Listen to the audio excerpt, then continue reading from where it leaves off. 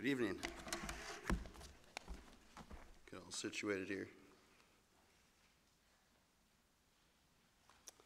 All right, let's pray. Father, I thank you that we could gather here tonight. As I said already, Lord, I thank you for your word and the truth that you give to us. Lord, I'm thankful that we can come into your presence. Lord, I pray that you would meet with us now. I pray you'd give me the words to say, Lord. I pray you'd calm my nerves, clear my mind. Lord, I pray that you would cast out all distractions and that we'd be able to focus on you tonight. Pray that you would be honored and glorified with all that takes place. In Jesus' name I pray. Amen. You can go ahead and turn to the book of Malachi. Malachi chapter 1. One of the easier minor prophets maybe to find. The last book of the Old Testament. Malachi chapter 1.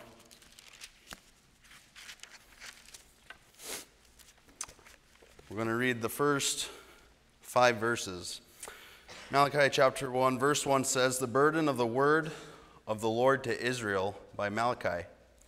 I have loved you, saith the Lord. Yet ye say, Wherein hast thou loved us? Was not Esau Jacob's brother, saith the Lord? Yet I loved Jacob, and I hated Esau, and laid his mountains and his heritage waste for the dragons of the wilderness.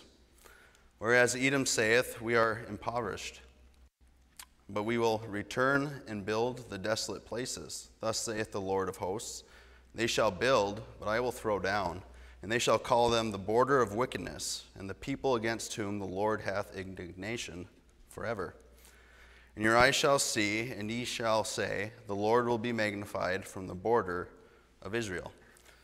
And now when we first look at this at face value, if I were to only have ever heard this from the Bible, knew nothing about God, never heard scripture before, and then I read these 5 verses, I would get the impression that God loves some people and he hates others, right?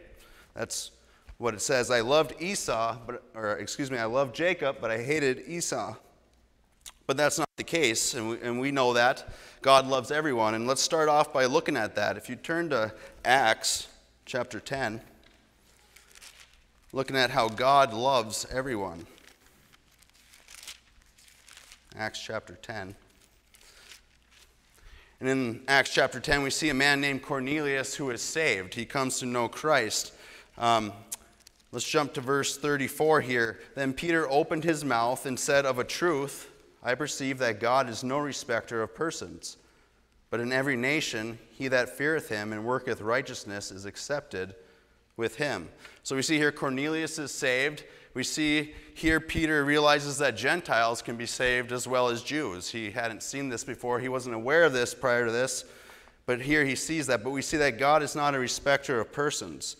Go ahead and turn to 1 Peter chapter 1.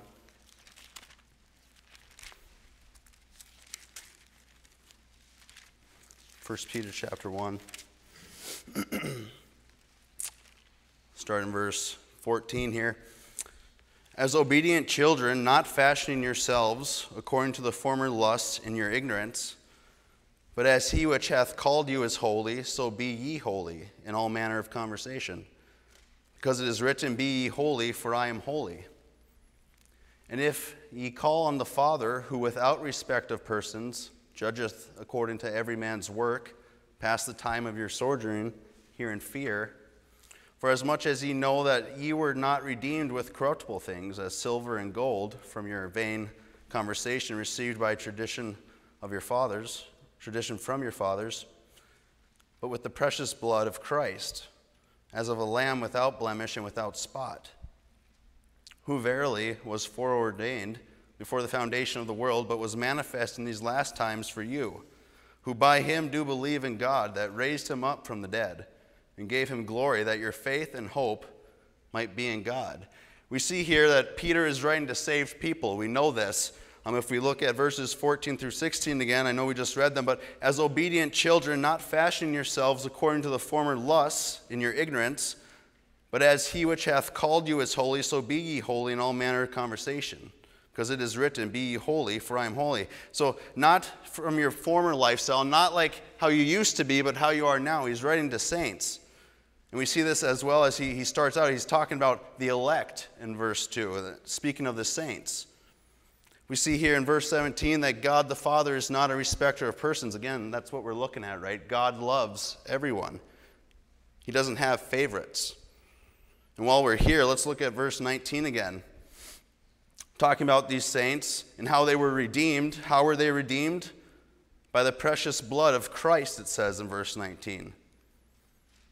As of a lamb without blemish and without spot, who verily was foreordained before the foundation of the world, but was manifest in these last times for you. And if we go back a verse before that, we see that they weren't redeemed by silver or gold. They weren't redeemed by tradition of men or from their vain lifestyles. It was by the precious blood of Jesus Christ. That's how we're redeemed. Let's go down to, we see here in these verses that God doesn't have favorites, right? That's what I'm getting at here. He's no respecter of persons. It's all based on how we respond to Christ. That's what God cares about. He loves us, and we can be redeemed if we respond to him properly. John 3:16 says, "For God so loved the world, all of us. He loves me, he loves all of you, he loves the world." That's everyone that's ever been here, everyone that's here now, and everyone that ever will be. God loves them. Isn't that a thought? Turn to 2 Peter. Again, we might get the impression from the portion of Scripture we read in Malachi that God hates certain people, but he doesn't. 2 Peter chapter 3, verse 9. "The Lord is not slack concerning his promise, as some men count slackness, but is long-suffering to usward, not willing that any should perish, but that all should come to repentance." He doesn't want any of us to perish. He doesn't want any of us to be destroyed, right? He doesn't hate us. He wants all to be saved. But we see in the Scriptures also, we do see what God does hate, right? Let's go to Proverbs chapter 6.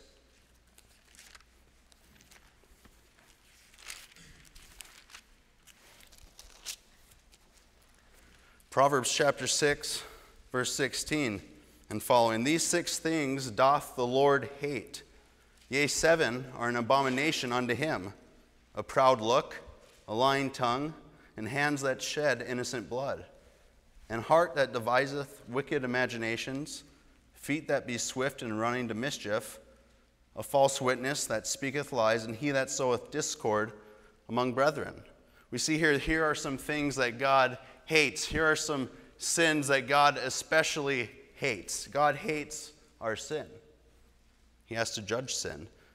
Go to Romans chapter 8. Be jumping around a lot. I've heard it called a Bible marathon before. Romans chapter 8, verse 7.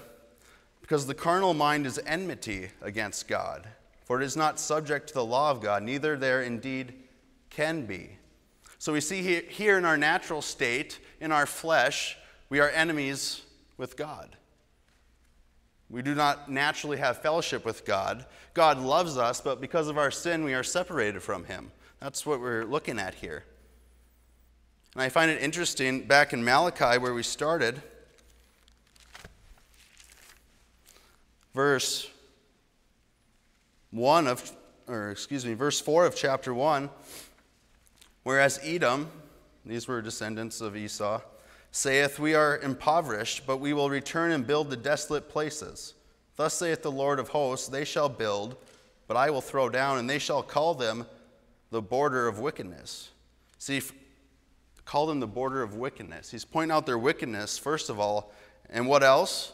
The people against whom the Lord hath indignation, who the Lord has anger against because of their wickedness. Our wickedness God hates. If we go to Matthew chapter 9,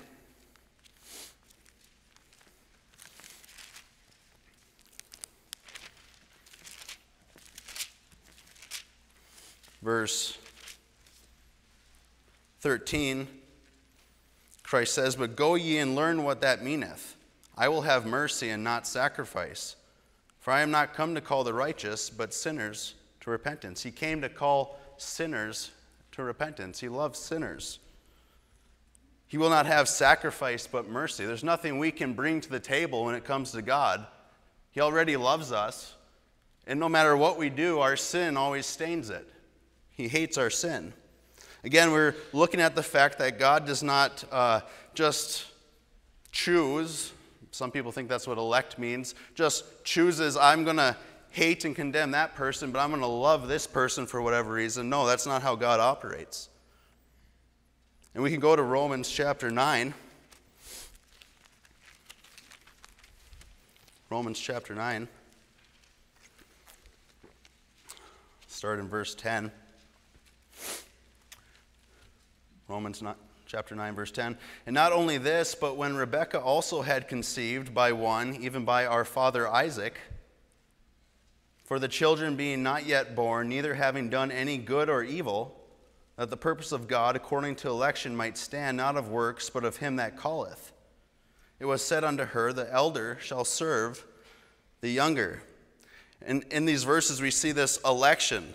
This, like I said, it's not just God picking individuals and rejecting others who will go to heaven and who will not. It is based on his foreknowledge. We see this in verse 12. It was said unto her, the elder shall serve the younger. And that just reminds us that Christ knows, God knows everything. He knew that the elder would serve the younger. God knows everything. The same is with salvation, right? Let's go to Revelation chapter 13 and just looking at God's foreknowledge. Revelation chapter 13.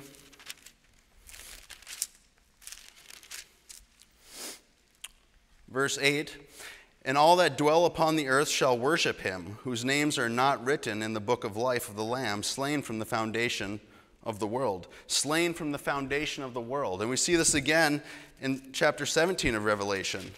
Very similar. 17 of Revelation, verse 8. Revelation 17:8.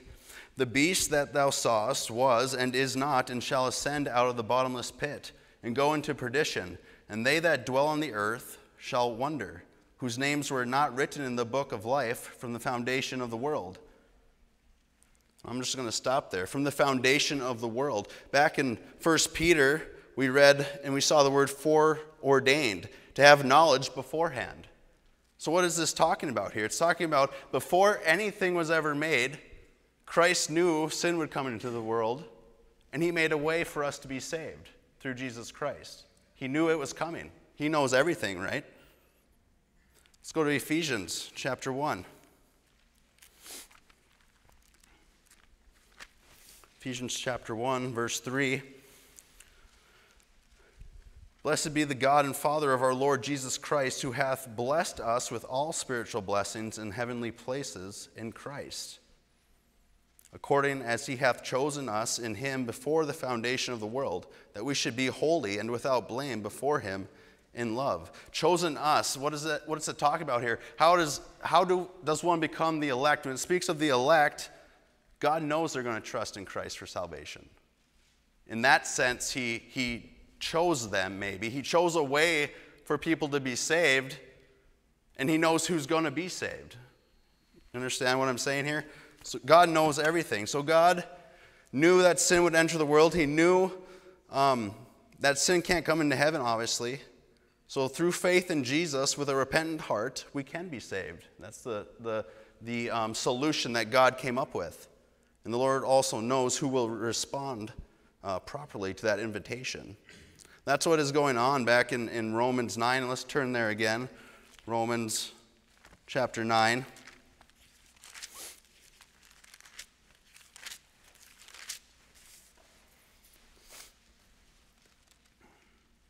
Talking about the election and how he said that the older shall serve the younger. Let's go to Genesis 25 and we'll look at this. Genesis chapter 25.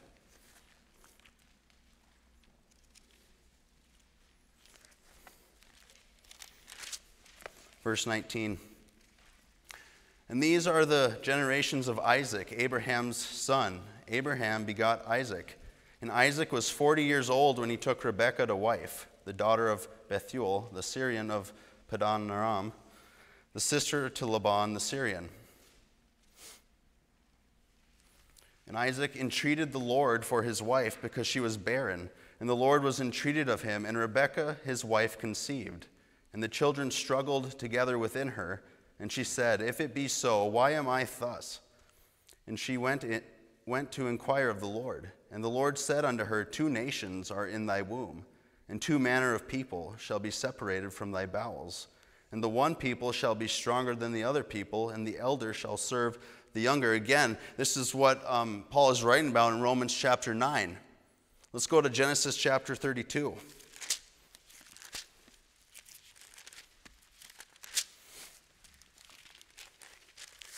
Genesis chapter 32, verse 28. Verse 28, and he said, Thy name shall be called no more Jacob, but Israel. The Lord speaking to Jacob, Esau's younger brother. For as a prince hast thou power with God and with men, and hast prevailed. So we see here, and we know this, that Jacob's name was changed to Israel, and that the 12 tribes of Israel descended from Jacob, or Israel, right? God changes his name here. We see this. Let's go, and I was thinking of this. I was thinking of God's foreknowledge and how he knows everything and how he accomplishes his purposes. Let's go to Jeremiah, the book of Jeremiah.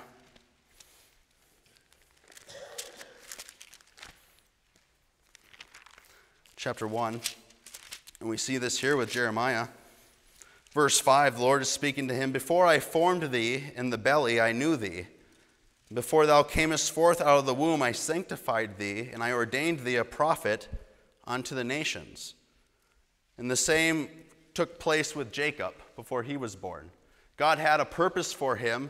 He knew what would happen. He knew what needed to take place, and he chose Jacob to be the father of his people, for the 12 tribes of Israel to descend from him. Let's go back to Romans here.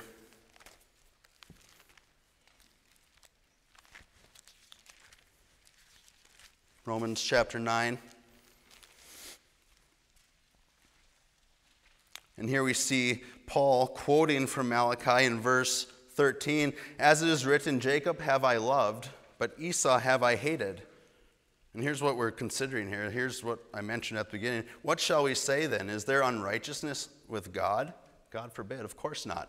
There is no unrighteousness with God. There's no sin with God.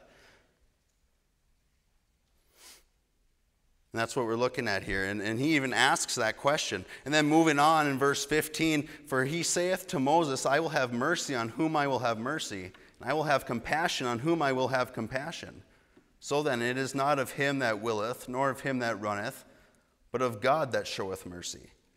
For the scripture saith unto Pharaoh, Even for this same purpose have I raised thee up, that I might show my power in thee, and that my name might be declared throughout all the earth. And I was thinking of this, what happened with Pharaoh?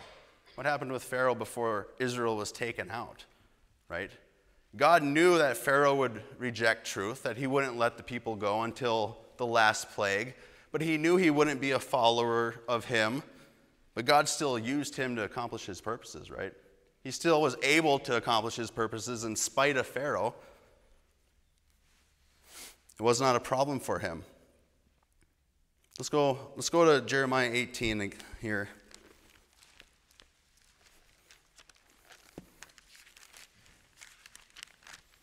Jeremiah 18, and we see what it's all about here.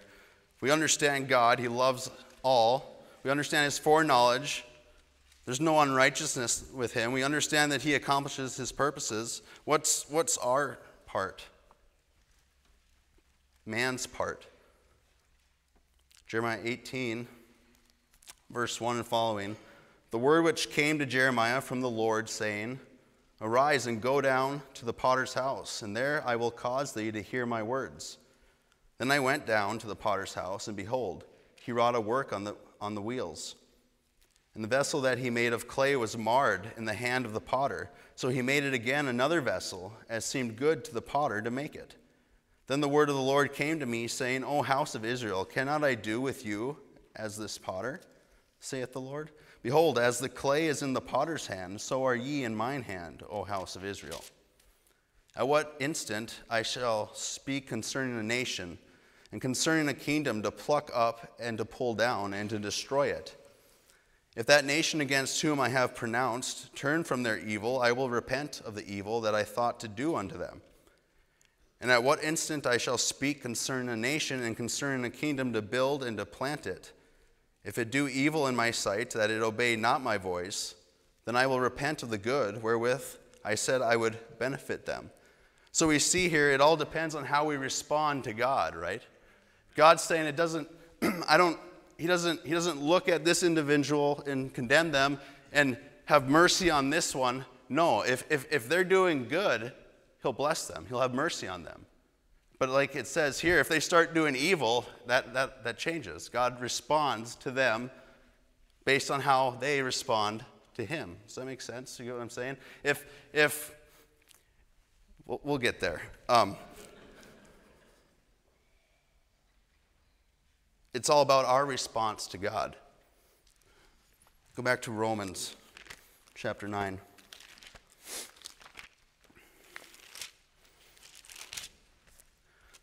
I'm not trying to beat the horse to death, but trying to make it clear. Romans chapter 9, verse 18. Therefore hath he mercy on whom he will have mercy, and whom he will he hardeneth.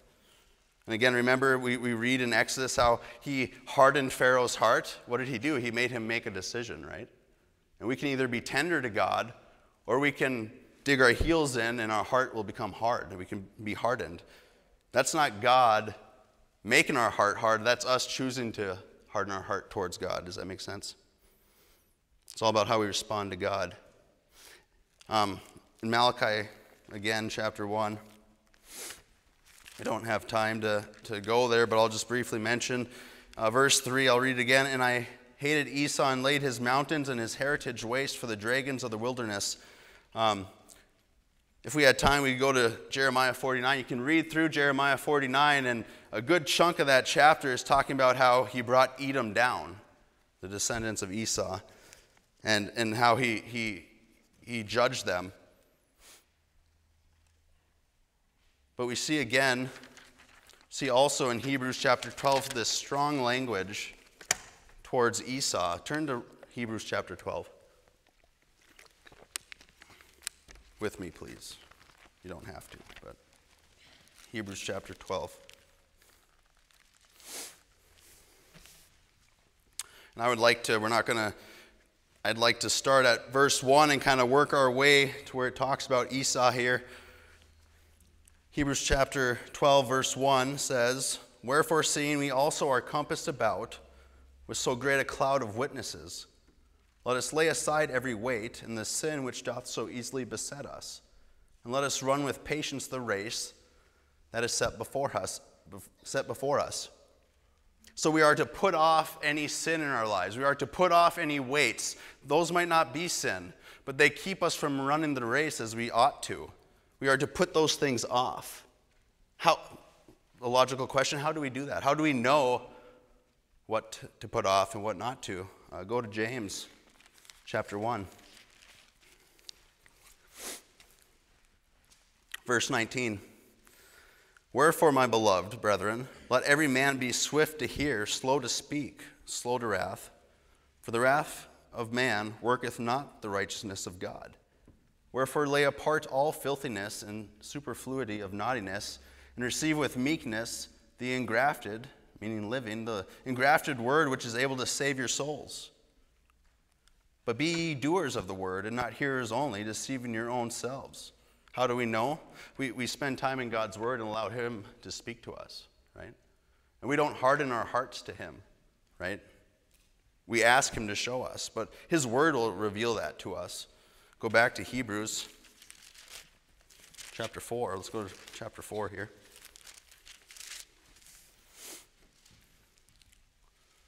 Speaking of God's word, Many of you probably have it memorized. For the word of God is quick and powerful and sharper than any two-edged sword, piercing even to the dividing asunder of soul and spirit, and of the joints and marrow, and is the discerner of the thoughts and intents of the heart. God's word can break up that in our heart. It can speak to us. God's word shows us what we need to put off and what we ought to do. Yes, there's the Ten Commandments, but more than that. He guides us through his word. Aren't you thankful that he can speak to us like that? That he can show us what we need to do? We wouldn't be able to figure it out ourselves. Go back to Hebrews chapter 12.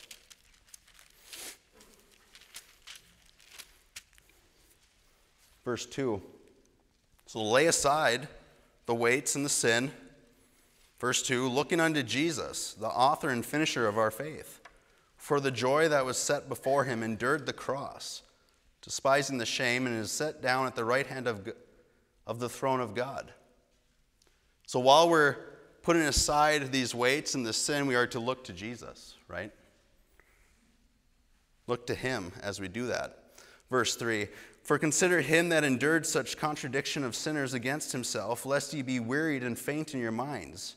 Ye have not yet resisted unto blood, striving against sin. So while we're looking to Christ, consider what Christ endured. And consider, maybe more importantly, what he accomplished by doing that, right? We can be saved through him, and we can have a victorious lifestyle because of what he accomplished. Consider Christ and look to him.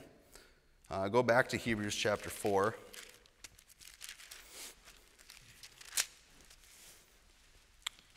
Verse 13. Pick up where we left off earlier. Verse 13. Neither is there any creature that is not manifest in his sight, but all things are naked and opened unto the eyes of him with whom we have to do. Seeing then that we have a great high priest that is passed into the heavens, Jesus, the Son of God, let us hold fast our profession. For we have not an high priest which cannot be touched with the feeling of our infirmities, but was in all points tempted like as we are, yet without sin. Let us therefore come boldly unto the throne of grace, that we may obtain mercy and find grace to help in time of need. So as the Lord shows us what we ought to be laying off, as he shows us what we ought to be doing, we need to come to him, come to the throne of grace and ask him to help us. And remember, he knows what it's like. He understands what we're going through. He's been there. He's been there. Go to 1 Peter.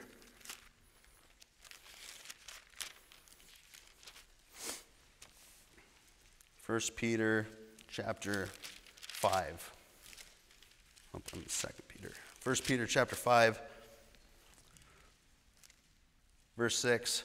Again, humble yourselves, therefore, under the mighty hand of God, that he may exalt you in due time, casting all your care upon him, for he careth for you. He cares for you. Cast all your care upon him. What are you carrying tonight? Do you need to be saved? Come to Jesus, cast that care upon his feet. Are you confused about a direction in your life and what to do? Cast that at Jesus' feet. Come to him. He cares. Humble yourself. It requires us to acknowledge we don't have the answers. I don't know what to do, Lord, help me. Maybe I know what to do, but I can't achieve it. Lord, help me. Should come to Christ. Back in Hebrews chapter 12, we're not going to read through the verses 5 through 13, but he talks about chastisement, about correction, and how those who know Christ, who are saved, are corrected by God. If you're not corrected, it tells us you're a bastard. You don't have a heavenly Father if you're not corrected by God. And it also tells us, let's go to verse 11. Now no chastening for the present seemeth to be joyous, but grievous. Nevertheless, afterward it yieldeth the peaceable fruit of righteousness unto them which are exercised thereby. It doesn't feel good to be corrected. But even that, we should ask for it, because it yields the peaceable fruit of righteousness. It's Christ making us what we need to be. Maybe breaking us down so he can build us back up, maybe, if you understand what I'm saying there. Let's go to verse in Hebrews 12:14. Follow peace with all men and holiness, without which no man shall see the Lord. Looking diligently, lest any man fail of the grace of God, lest any root of bitterness springing up trouble you, and thereby many be defiled. Let's define some words here. In verse 15, looking diligently, beware. He's saying beware. Beware of what? About the root of bitterness springing up. That may trouble you. That word trouble, I looked it up. It means to, where is it? To excite, disturb, or annoy. That sounds like bitterness, right? I know Pastor Ethan Custer not too long ago preached a little bit on bitterness. And when you see someone, if you're bitter and you see that individual or think about that individual and you start getting all worked up and angry and hot, you're probably bitter towards them. It's a sign of bitterness. We ought to be aware of that. I don't have any reason to believe this, but I would ask, are you bitter tonight for some reason or against somebody? Beware. Might fail of the grace of God. That means to come late or to fall short at the end.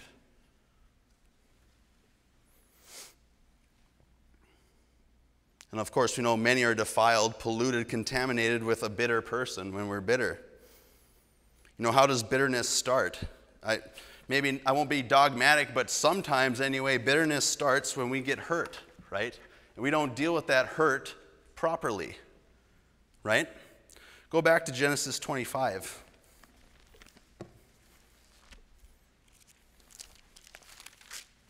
We're going to get hurt. We've all been hurt. But what do we do with that hurt? Genesis 25. Verse 29, now we're looking at Jacob and Esau, right? Verse 29, and Jacob sawed pottage, and Esau came from the field, and he was faint. And Esau said to Jacob, feed me, I pray thee, with that same red pottage, for I am faint. Therefore was his name called Edom. And Jacob said, sell me this day thy birthright. And Esau said, behold, I am at the point to die, and what profit shall this birthright do to me? So we know he sold his birthright to Jacob for some pottage. Go to chapter 27, verse 6. Chapter 27, verse 6.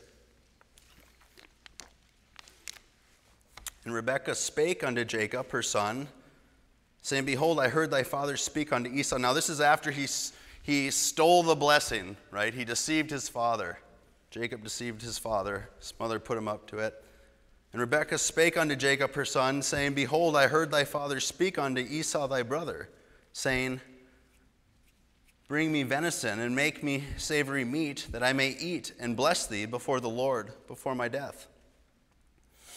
Now therefore, my son, obey my voice according to that which I command thee. Go now to the flock, and fetch me from thence 2 good kids of the goats.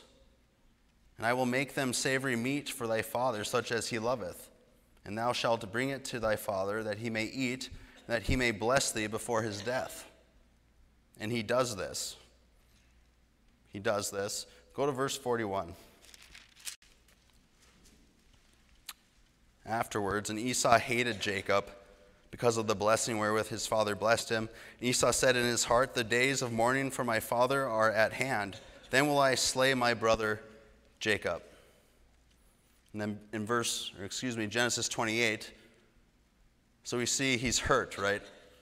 His brother's kind of been stabbing him in the back, right? Kind of taking advantage of him, working him over. Genesis chapter 28, verse 6. So they send away Jacob because Esau wants to kill him. Genesis 28, verse 6, when Esau saw that Isaac had blessed Jacob and sent him away to Paddan Aram to take him a wife from thence, that as he blessed him, he gave him a charge, saying, thou shalt not take a wife of the daughters of Canaan. And that Jacob obeyed his father and his mother and was gone to Paddan Aram. And Esau, seeing that the daughters of Canaan pleased not Isaac his father, Then went Esau unto Ishmael, and took unto the wives which he had, Mahalath, the daughter of Ishmael, Abraham's son, the sister of Nabajoth, to be his wife. So we see here, what was this all about? I think he was bitter at Jacob. I think he was bitter at his father. And he just wanted, he didn't deal with his hurt properly. He's going to stick it to his dad. He's going to get at him, right?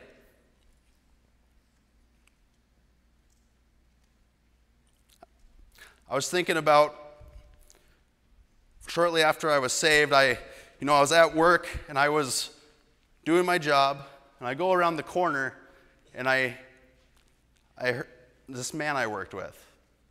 I heard him, and we were talking, me and Brother Robbins, with the teen boys on Sunday about how there will be mockers. Remember that? There will be mockers. And I heard this man mocking my faith with about 10 other individuals at my work. This is a man I respected. He respected me. We're quite a bit alike, actually, in the good ways and the bad ways. And I heard him mocking me for my faith, and I just continued on. I just continued doing my job. And I was probably thinking at that time, I probably handled it pretty well. I didn't get up in his face. I didn't yell at him. I didn't give him the what for. I didn't punch him in the face. So shortly being saved, I thought, hey, that's probably pretty good. I probably responded appropriately, right? Well, no, there's a lot of anger in my heart. And fast forward, I never dealt with it. Fast forward about 4 years carrying this anger. It was to the point where it was bitterness. I saw him and I was angry. I'd think about him and I was angry. 4 years later, and I'm sitting there at my kitchen table studying, and the Lord's talking to me about anger. And he lays this man on my heart, and I just break down and just fall apart. I said, Lord, help me. Lord, I don't want to carry this around anymore. Lord, I don't want to be bitter. Lord, help me to love him as I ought to.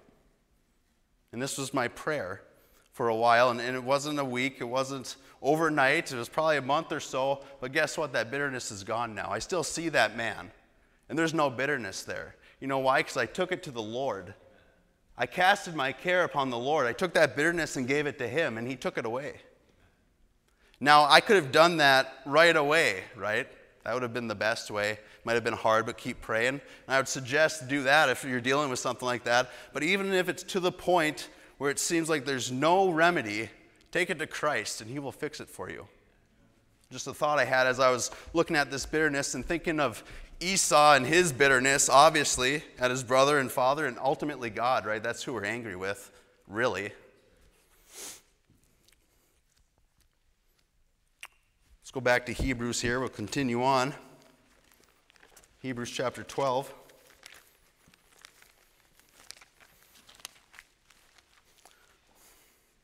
I think often when I think of casting my care upon the Lord, I think of I'm dealing with financial issues or whatever. My situation isn't the best, but sometimes we need to bring our sin to him and let him cleanse us. Hebrews chapter 12.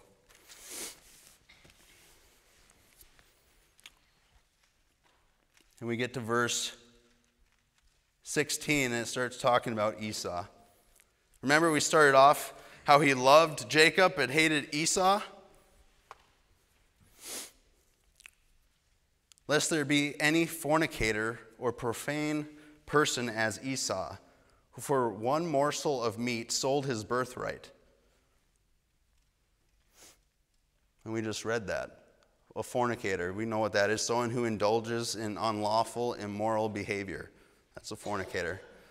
A profane person, someone who is unhallowed or ungodly. Again, very strong language when it comes to talking about Esau here.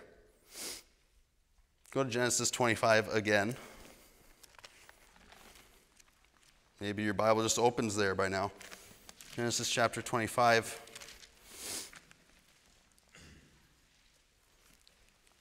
Verse 34. Then Jacob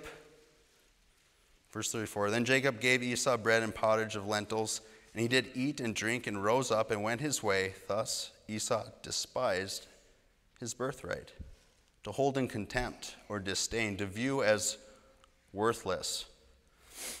He wasn't thinking about the future. He was thinking about right now and what he wanted and what would feel good and what would be good. And I know it's not a perfect analogy, but how often do we do this in our lives?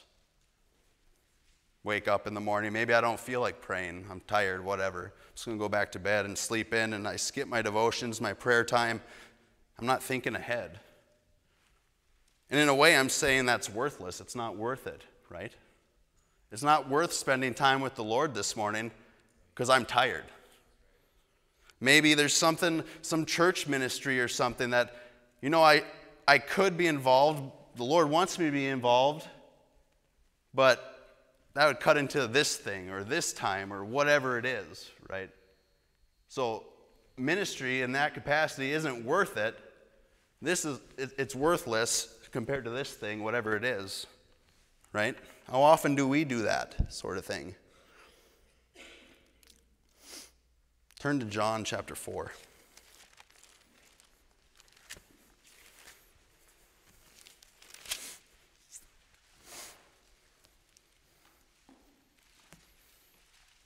Verse 31.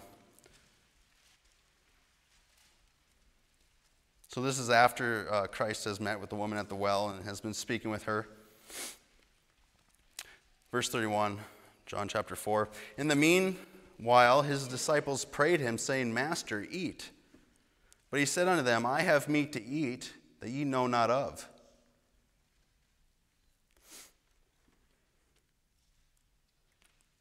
Excuse me, lost my place. Therefore said the disciples one to another, Hath any man brought him aught to eat? Jesus saith unto them, My meat is to do the will of him that sent me, and to finish his work. This is the attitude we ought to have, whatever it may be. Christ, sinless, perfect God in human form, he always did that. He always did the will of the Father and that which pleased God. Always. And what is this desire? That there is nothing else more important than what the Lord would have me to do. And there is no one else more important than God, right? And I was thinking on this morning at work as I'm wrapping cabinets, in autopilot, thinking about this, thinking about tonight, thinking about the scriptures. And I came to the realization that in me, I don't perfectly do it by any means.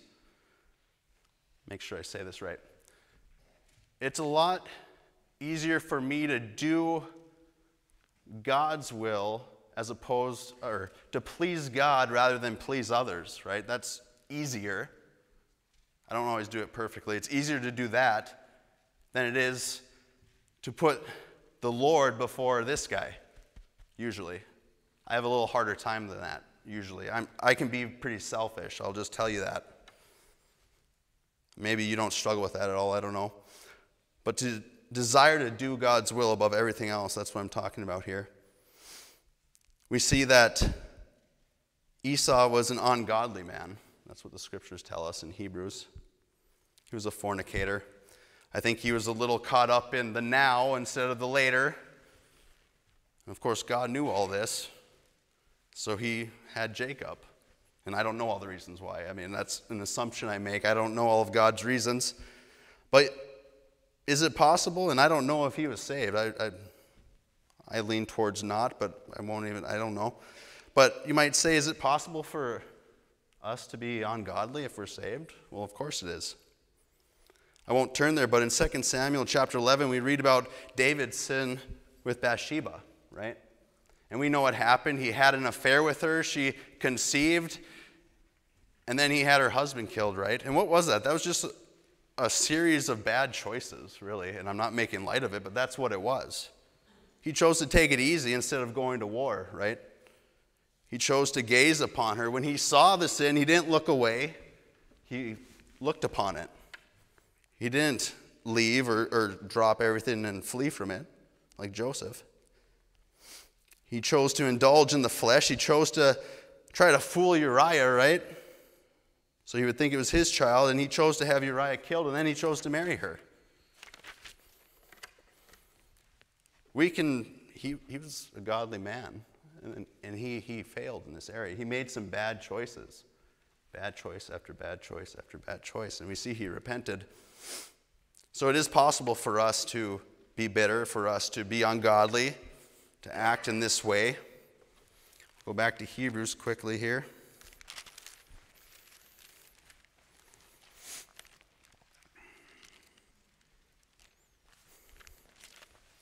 Hebrews chapter 12, verse 17.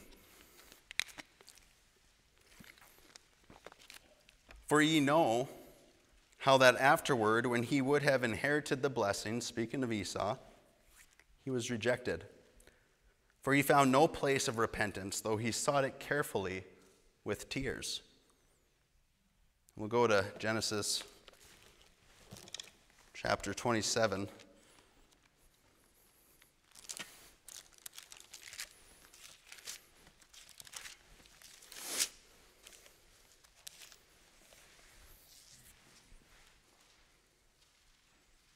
Verse 32. And this is after Jacob's left, and Esau comes with his venison to get his blessing from his father. And Isaac his father said unto him, Who art thou? And he said, I am thy son, thy firstborn Esau. And Isaac trembled very exceedingly and said, Who? Where is he that hath taken venison and brought it me? And I have eaten of all before thou camest, and have blessed him. Yea, and he shall be blessed. And when Esau heard the words of his father, he cried with a great and exceeding bitter cry, and said unto his father, Bless me, even me also, O my father. And he said, Thy brother came with subtlety, and hath taken away thy blessing. And he said, Is not he rightly named Jacob? For he hath supplanted me these 2 times. He took away my birthright. And behold, now he hath taken away my blessing. And he said, Hast thou not reserved a blessing for me? I see here, in Hebrews 12:17, for he found no place of repentance, though he sought it carefully with tears. I see here that Esau couldn't change what had happened. And he did get a blessing, and he was blessed. And I have to wonder, I don't pretend to know all the reasons why, but I have to wonder if maybe some of this was because Esau had the wrong focus. I don't know. The temporal, the now, instead of the later. We see he was a fornicator and an ungodly man. Again, I don't want to make assumptions of why God chose Jacob. I don't know fully. But I just was thinking of this. Is this some of the reasons why? And when he would have wanted, I bet he would have wanted to go back maybe and change things if he could. And I'm not saying that was a possibility. But go to Numbers chapter 20.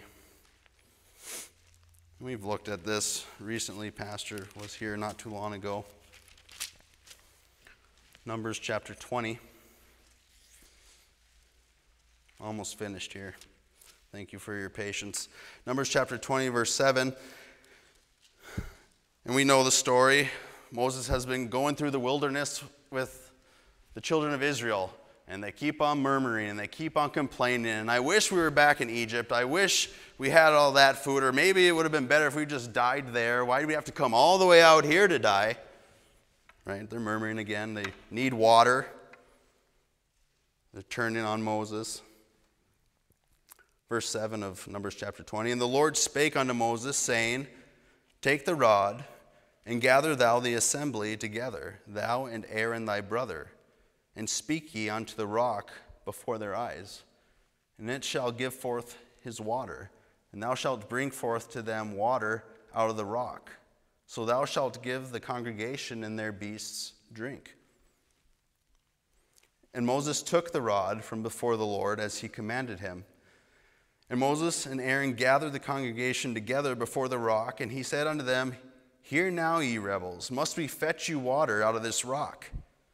And Moses lifted up his hand, and with his rod he smote the rock twice, and the water came out abundantly, and the congregation drank, and their beasts also. And the Lord spake unto Moses and Aaron, because ye believed me not, to sanctify me in the eyes of the children of Israel. Therefore ye shall not bring this congregation into the land which I have given them. Two different men, Esau and Moses. But what they chose to do, Moses here chose to disobey. He didn't do as God told him, and he couldn't go into the promised land. There was consequences. And we see that God blessed him, right? He allowed him to see the land. God forgave him. Moses is in heaven right now, but he made the wrong choice, and God said, no, you can't go in there, right? Talking about choices we make. I don't know about you, but I don't want to make the wrong choices and have God say, you know what? I'll still fellowship with you if you repent. I'll still bless you. I'll still be with you. But you know what? This thing that I had for you, you can't do it because you made the wrong choice.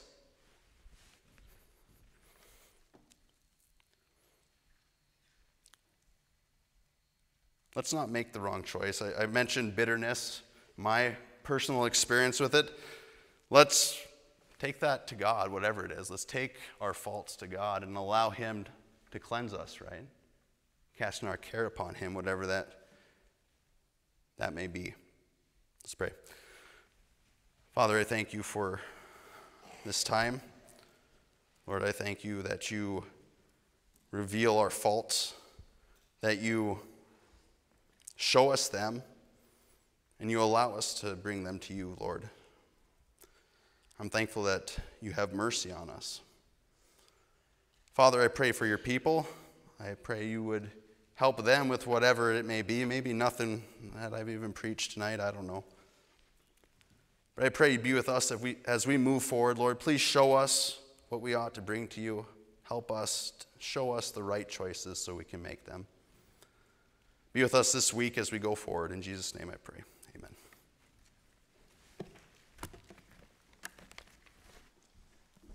Amen. Thank you, Brother Kris. We heard a lot tonight, a lot of different things in these men's lives, Jacob and Esau, to consider. Let it settle in. Think about it. Take time to ponder, self-examine. The Lord has maybe a lot of different things to bring to our attention, but the takeaway for me is just to be sober about the choices I make, because we have a lot of power with those, and we need to make the right ones. Okay? So let's think about it. Let's ask the Lord to speak to us, and let's encourage each other. It's good to be here together tonight. We'll be back here, of course, on Sunday, and I hope to see you all then. But let's keep each other in your prayers. Let's go out and tell someone in our community in the next few days about the Lord. Let's tell them about how their choices can make an eternity of difference if they choose the gospel. Okay? Let's live for the Lord. You're dismissed. Thank you.